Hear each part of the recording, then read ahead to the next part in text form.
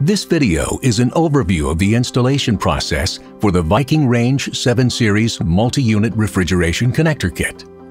Plug in the electrical supply to both units. Remove the toe kick panel and lower grille on both units.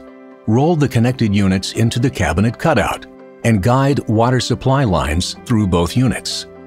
Connect the water supply lines to both units.